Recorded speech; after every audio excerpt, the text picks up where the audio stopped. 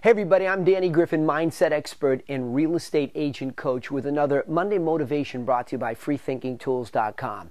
So what do I have for you this week? Well, it sort of looks like the Wheel of Fortune, right? The big dollar in the middle and some of the biggest names in business history in the United States. Rockefeller, J.P. Morgan, Carnegie.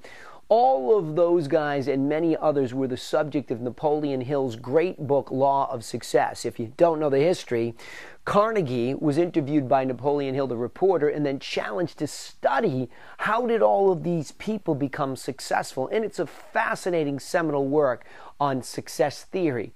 But you know, this week I was really challenged in a different way by these names. The History Channel is running this incredible series about the men who built America, per se, right? It was during their time when things happened. There's many others since them and before them, sure.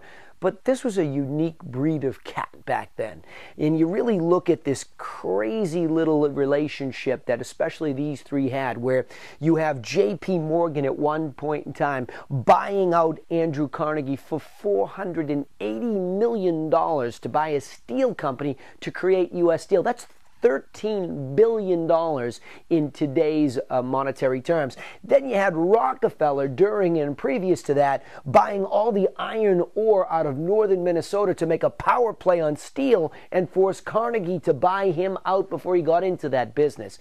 Crazy, fascinating stuff. And what's interesting about it is at times they work together, at times against each other. But I'm more fascinated by the mindset. And the one guy, man, that I just couldn't get my mind off of was J.P. Morgan. Now, here was the money guy. This was the guy that was the titan of Wall Street at the time. And sure, you could make an argument that these were the robber barons too, that these guys weren't always above board. However, it was the way he thought.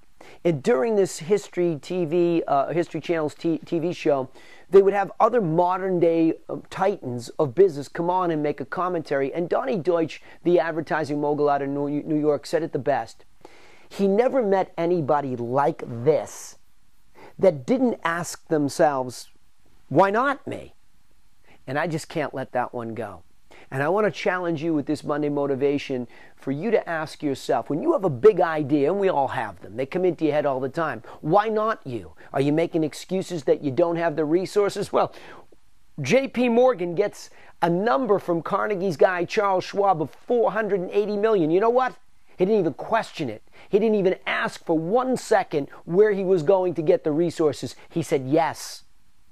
And that was it. That's all it took. So right here to the biggest steel company in history, let alone the fact that prior to that, he bought out enough shares to diminutize Edison's position and founded General Electric, right? J.P. Morgan, the founder of General Electric and U.S. Steel. Are you kidding me? How does that happen? You know why? He asked himself the question, why not me? And he set about going to get it. So there's your challenge for this Monday Motivation. Get out there. Why not you? There's no such thing as limited resources. Let your mind think big, and the rest will happen. I'll see you next week. I'm Danny Griffin, founder of the Realty Classroom, with this week's Monday Motivation. Please do me a favor. Pass these along to some friends and family who need to think big, and also leave your comments here, and I'll reply to all of them personally. Thanks for tuning in.